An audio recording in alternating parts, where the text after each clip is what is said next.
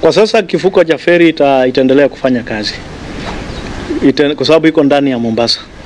Itaendelea kufanya kazi, tutaidhibiti vile tulikuwa tunaidhibiti mpaka wakati serikali itatoa uamuzi nyingine. Lakini kwa sasa itasafiri. Lakini wale wenzetu kutoka Kwale unajua hawataruhusiwa kuja. So tunatarajia kwamba wale wanatumia hiyo feri watapungua marudufu.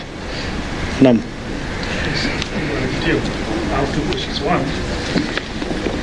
Do you have enough security personnel to man all these roadblocks and even find so you've requested more?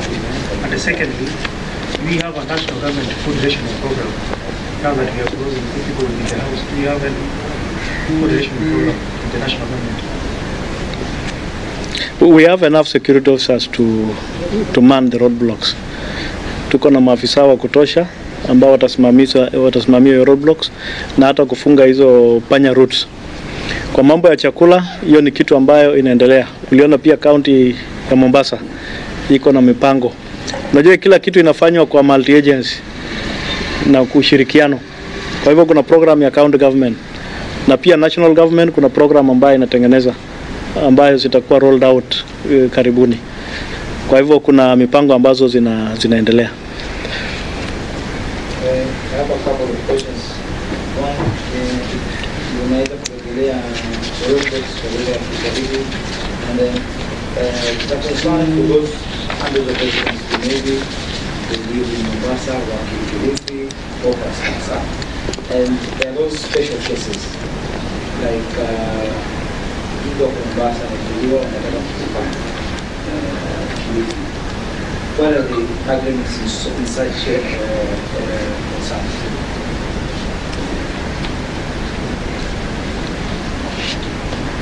Na asante. Kwanza nitaanza na ile umesema nirejelee roadblocks. Nimesema roadblock ya kwanza itakuwa sehemu za feri. Na hiyo tu ni ya kuhakikisha kwamba watu wanafuka feri bila shida yoyote.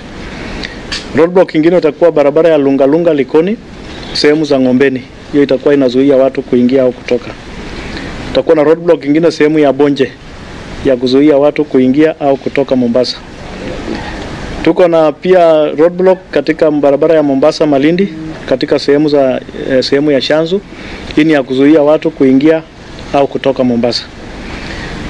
Pia tuko na roadblock pale Nyari Bridge. Hiyo ni ya kuhakikisha kwamba movement ya watu na magari inaendelea kwa njia ambayo ni sawa.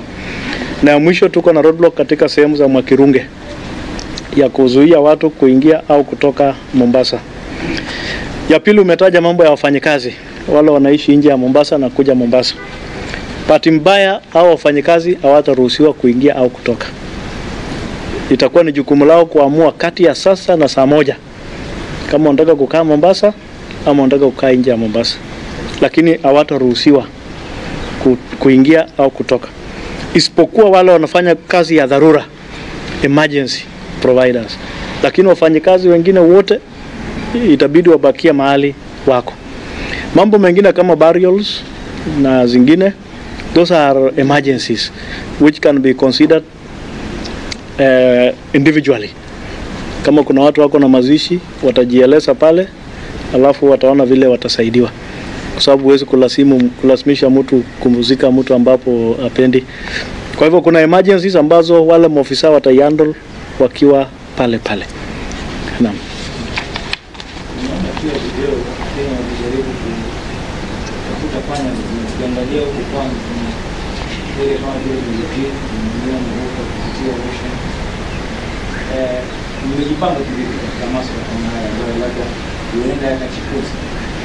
Tumejipanga kwa sababu hizo panya routes pia tumejua hapa na pale kuna vifukio ya boat inapita, kuna panya routes ya barabara inapita.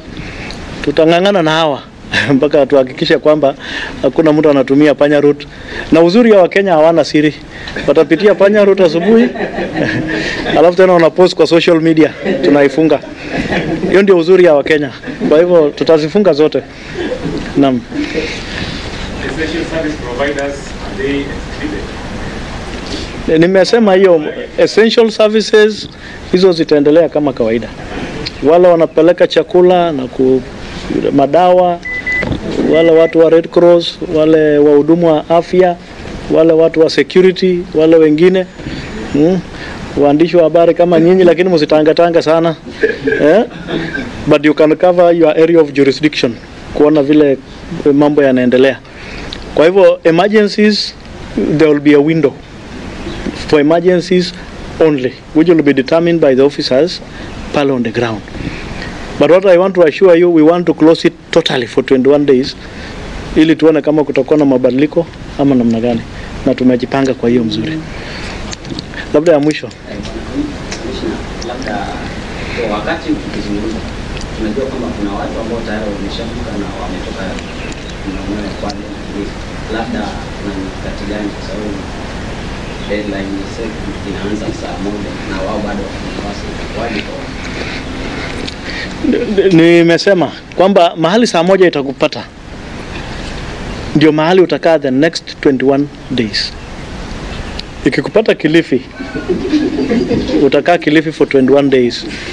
Ikikupata Mombasa utakaa hapo for 21 days. Kwa hivyo watu wetu wako na masaa kadhaa ya kujipanga. Wasipojipanga kwa hayo masaa, itabidi wakae pale kwa hizo siku zote. Tunajua wengine watasema niliacha mtoto mdogo, niliacha nini, lakini serikali imetangaza haya mambo mapema. Kwa hivyo ni wajibu wa kila mtu ajipange. Hiyo nitaita kwamba ni utawala wa kibinafsi, personal administration. Ujipange, lakini ujue saa 1 ikikupata mahali imekupata, hapo ndio utakaa for 21 days. Lakini uzuri ni kwamba within that area you can move freely within that area, within that county. Ukitaka chakula unaenda supermarket urudi, ukitaka chochote ndani hapo, lakini kutoka nje pati mbaya hauwezi ukatoka.